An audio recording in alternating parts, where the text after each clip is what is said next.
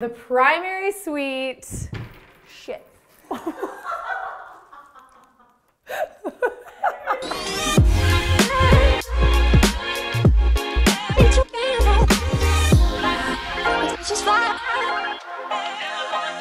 Welcome back to our channel, you guys. We are here at our 64th build. It is done.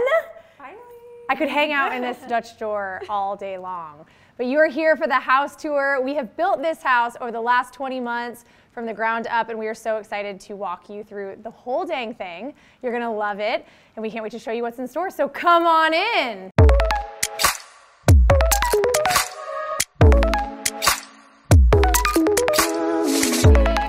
This house has so much natural light, which we can't buy. We can design it and hope that it turns out this beautiful, and in this case, it absolutely has.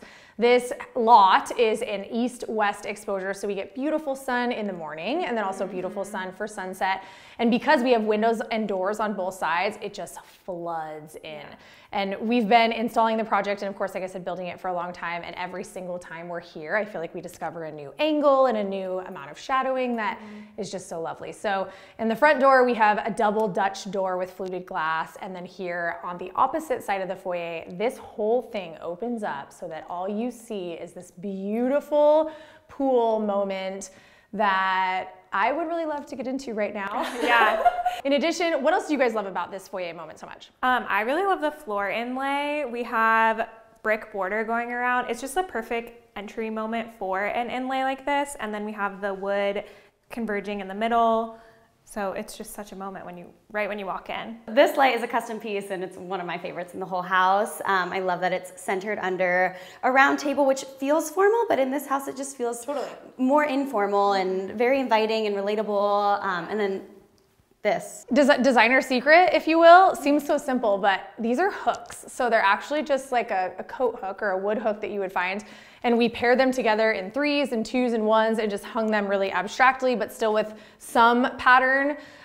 It turned out so incredible. And truly, when the light is coming in from a certain angle, you get shadows from them because they're 3D and off the wall, which we love. So don't settle at just art or gallery frames. You can use objects, you can hang things that have depth to them, and then as the light changes in your home, it will change. This floor plan is called an H floor plan, and so you enter into the center of the home, and then it's segmented for really living and kind of enjoying your daily life and then sleeping. So it's not a split floor plan, which I think for a long time everyone put a lot of value into split floor plans, but this one functions as so, but has so much more impact between living and sleeping. So we'll show you the rest.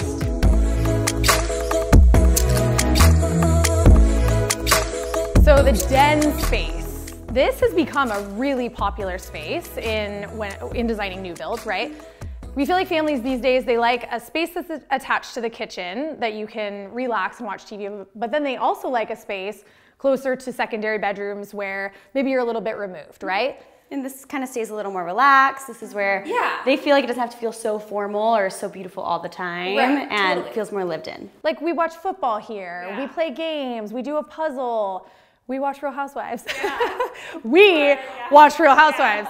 But so this space is crucial, we feel, in a floor plan that's well suited for a busy family because it just gives you a lot more living space. And in here, from both a hardscape standpoint to interior standpoint, we wanted to have fun with it and we wanted to play. And so we selected your favorite chairs. My favorite chairs ever. I only let a few hands touch this book. I love these chairs. We've all loved these chairs.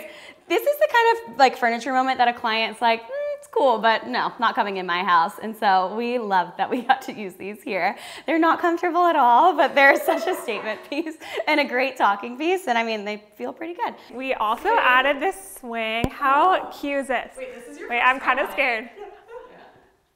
Yay! Oh wait, it's so good! Yeah, I would totally be here the whole time just watching TV. I love it!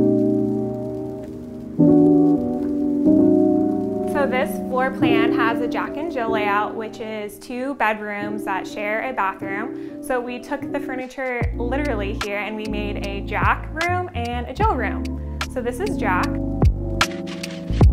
He's probably like a preteen. We kind of made up a character in our head, and that's kind of what we're going with. So in here we went with a whitewash oak cabinet, some marble hex flooring, and a 3x24 matte porcelain tile for the shower. It feels really androgynous because in our heads, Jack and Jill are sharing this, and it's something that they can grow into. In Jill's room, we kept the theme going and we chose these pink beds to contrast with some black light fixtures. We really went all out. We usually don't do a light pink here, but we went for it and it turned out so cute, and Jill and a friend have the best room in the house. So also off the den, we have this amazing guest retreat. One thing I want to point out really quick is the door moments that we did all throughout the house. So we have a subtle contrast in these doors with the kerf cut detail. This is painted Pharaoh and ball drop cloth. I feel like they're the perfect little contrast. It's not too dark, not too light, but you can still kind of get that moment. And then coming into this guest retreat, I would love to stay in here. We've got the exterior entrance to the doors that go to the courtyard. So if you want to come in privately, you totally can. And then going into the furnishings in here, it's just super relaxed and zen. We really layered the bed here with lots of pillows, lots of textiles. It looks so comfortable. I kind of want to jump in, but I'm not going to. And then we got the layered rugs over here and just so much natural light as it's consistent throughout the house. Your guests will want to stay probably too long, and hopefully they don't. But then coming into the bathroom over here, I'm going to take you through. Now coming into the bathroom, I feel like this scheme is probably one of the most monochromatic moments that we have throughout the house in the bathroom schemes. We've got the putty cabinets paired with the quartz countertops and the polished nickel plumbing. Kind of offsets it all with this playful cement tile floor. So you've got the pattern in here. It's just a little unexpected and brings just a little bit amount of contrast. And then we've got the shower surround that's kind of a complementing tone of the cabinets. Oh, hi, sorry, I was just doing some laundry. Come on in. This is probably one of my favorite rooms in a home, the laundry room. Some people spend a lot of time in here, so we always want to make it super beautiful and again, just complimenting of the rest of the home. So come on in, I'm going to show you around.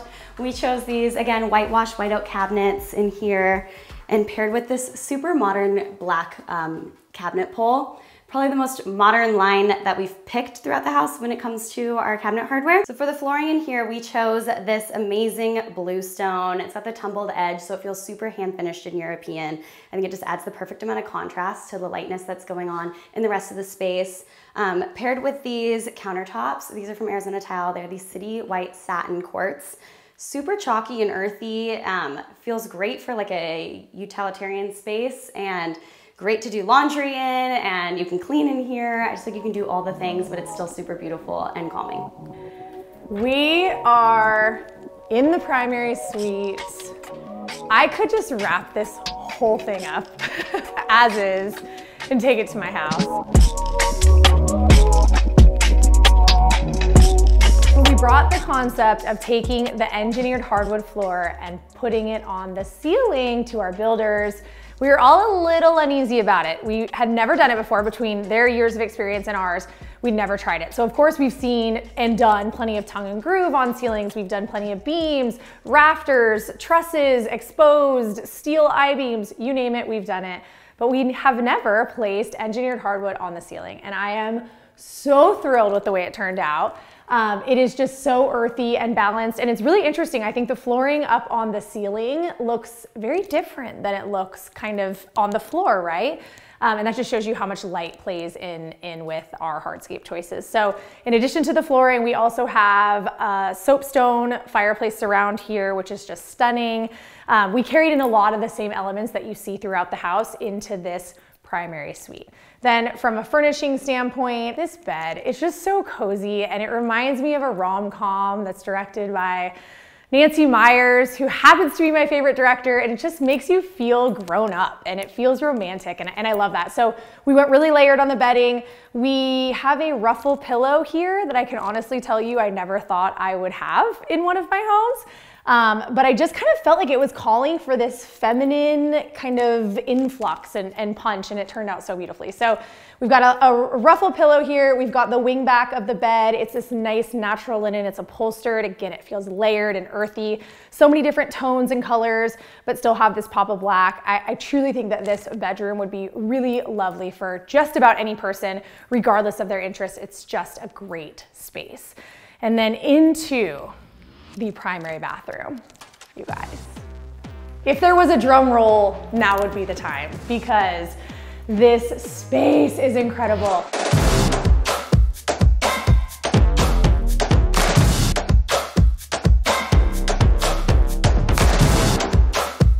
We are here in the primary bathroom, and there are so many insane design elements here. I don't think I could pick one if you asked me to, but the very first thing that we designed here is the bathtub that we brought over from the UK, which I'll tell you about shortly. The second thing is this integrated quartz trough basin. In a lot of instances with primary bathrooms, you've got these huge, immense spaces, or we've got a his and a hers side, or a hers and a hers, or a his and a his, whatever. The two people that live there, they each have their own sides. In this floor plan, we have one elongated vanity area, and so we wanted the trough and the sink to really do a lot of talking. So we've got wall-mounted faucets here from Kohler in French gold. They are stunning. This is their purest collection. It's truly one of my favorites. I hope to have it in my own house someday. And then we created from scratch this integrated quartz sink. So the basin is really long and beautiful. You still have plenty of room for yourself, and you're not going to be elbowing into your partner.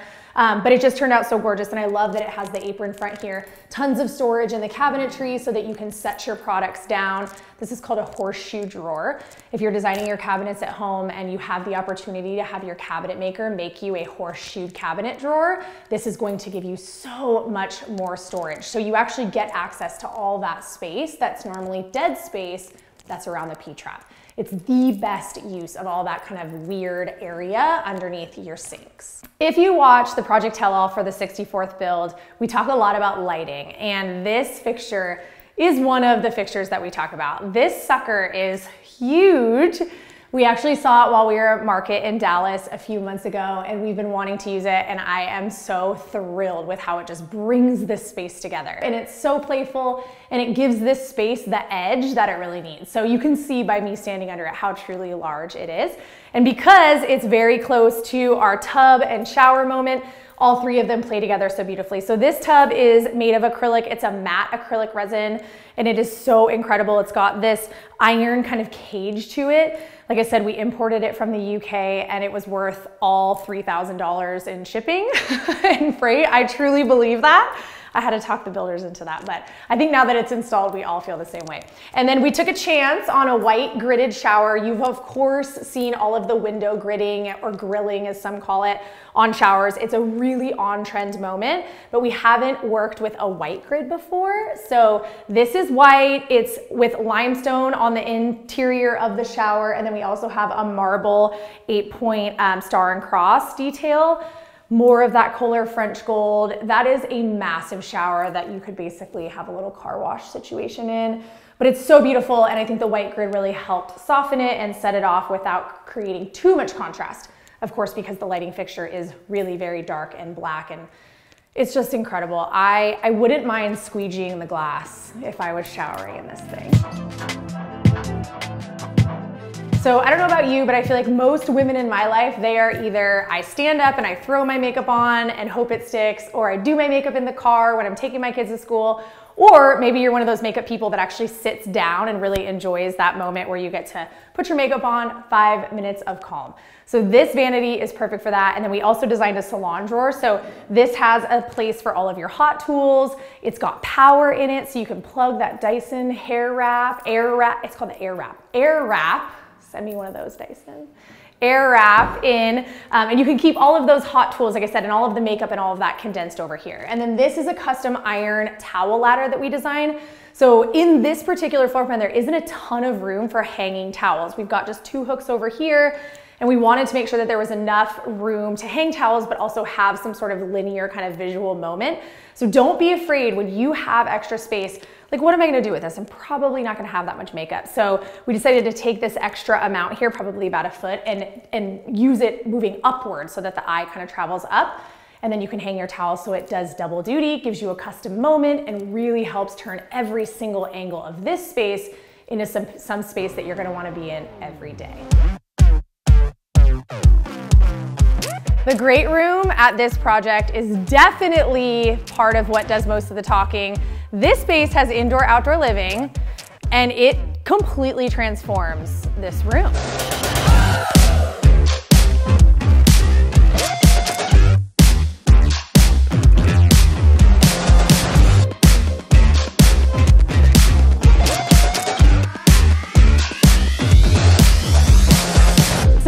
this room itself isn't the biggest space we've ever designed, and actually we loved that. It allowed us to be so much more intentional with the finishes that we wanted to choose. So the soapstone, which we haven't gotten a huge chance to talk about yet, tell us about those slabs. So these slabs, we wanted to tie in the contrast of the kitchen with the natural soapstone slabs. We found these at a local slab yard and just picked them based off the photos, and we loved, yeah, literally from a photo, and we're like, that looks great.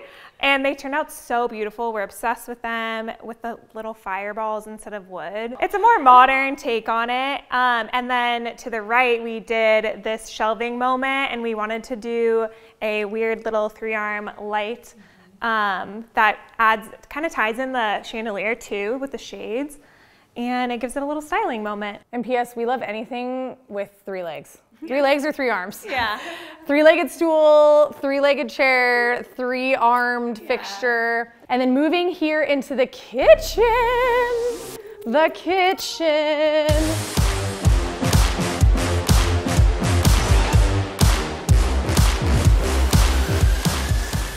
One of the biggest things that we actually designed this house around from the beginning, we saw this at the Kitchen and Bath show back in January, like 2 or 3 years ago.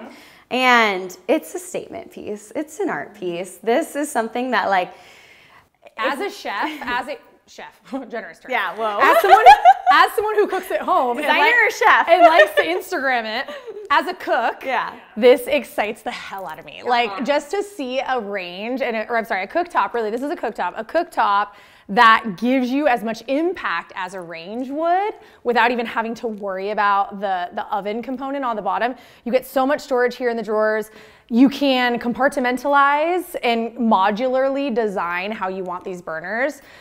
This is not a paid advertisement. This is just designers going absolutely nuts for a really amazing cooking mechanism. So yeah, we really did design the entire house around this thing. This is the first one in Arizona, correct? First one in Arizona, yep. You saw it here first? Yep, that's right.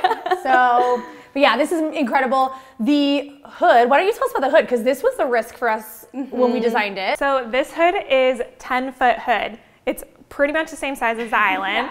Yeah, it's a big one. And we did this really natural kind of looking ceramic tile on it that's super bright, along with the black contrasting cabinets around it. It's just such a statement. And we talked about tiling the entire hood. We've talked about it before, but never actually made it into kind of final design plans.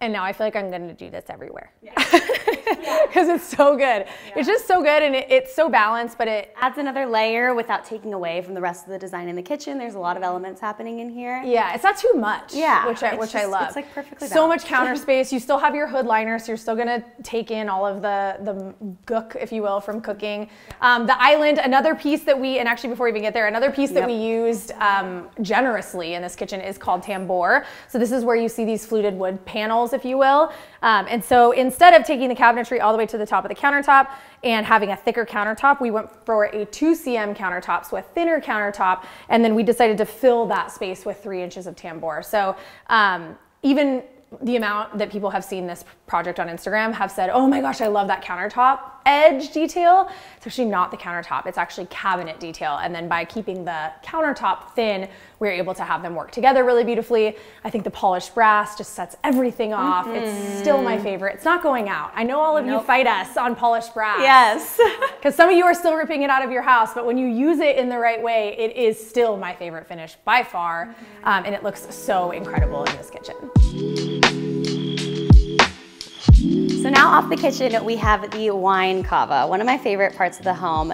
This is also your all-day dining. So you'll notice there's no formal dining room in the rest of the house. So this is kind of where you're gonna eat breakfast, lunch, dinner, all the things. Lots of entertaining happening in here. As you can see, lots of drinking will be happening in here. So we've made this wine cava as storage, function, and also just a beautiful decor piece. So I'm gonna turn these lights on. I think that's gonna be a huge selling point. So you can see your wine, you get another little added detail. You can take in this brick that we did behind all of the custom arch built-ins. So you can store your wine, you can drink your wine, you can display your wine. It's just all around, it's so good. So on a day that it is not 120 degrees here in Arizona, This home will show best and definitely be best enjoyed with the doors open. So our door window package was from Sierra Pacific Windows, and it is so incredible. You can tell how this entire corner opens. We also have a lounge area here where you'll of course be able to have your morning coffee and enjoy the evenings. And then the landscaping and pool, I would give you, like I said, an amazing tour, but it is so hot. So we're gonna shoot you some really good footage so you can take a full yard tour.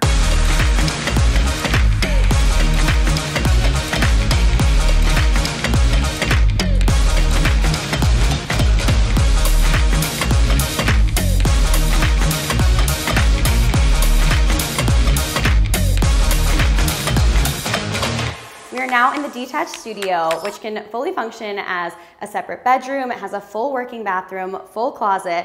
So when we were designing the space, we kind of thought, what would this be used for? It could be a gym, it could be an office, a nap space, perhaps. Help me, doctor. Or a therapist lounge. Likely not a therapist in your awesome backyard, but we were feeling travel writer vibes, like Possibly blogger, architect, someone in a creative setting. Designer. Interior designer. If you buy this house, you might find us working in here. Yeah. So come with me to the bathroom. Here in the studio bath, I think we got the most playful of all of the tile schemes. We took different shades of penny tile and ran them in different directions. So we started here on the floor going horizontally, and then as the penny tile moves up the shower, it goes vertically. And the key to having penny tile look this good is an excellent installer. Penny tile is by no means the easiest to install. In fact, I think it's probably one of the hardest tiles to install. It's a lot of grout. It has to be perfectly even. It has to be perfectly straight. And when we saw this tile install happening, we were so elated and happy and joyous. And both us and the tile installer celebrated. I don't think he wants to do this again anytime soon. So he won't be for hire for any other projects, but it turned out so beautiful. And I definitely think is a fan favorite and a moment here at the 64th build. That wraps another one. Another amazing spec project, or just project in general. We like to talk to you guys a lot on YouTube, so make sure you talk to us too. We respond to all of our comments. Like, subscribe, do the thing. We'll keep doing our thing over here. Let's party. Yeah. Shall we? Cheers. Until the next time. Cheers.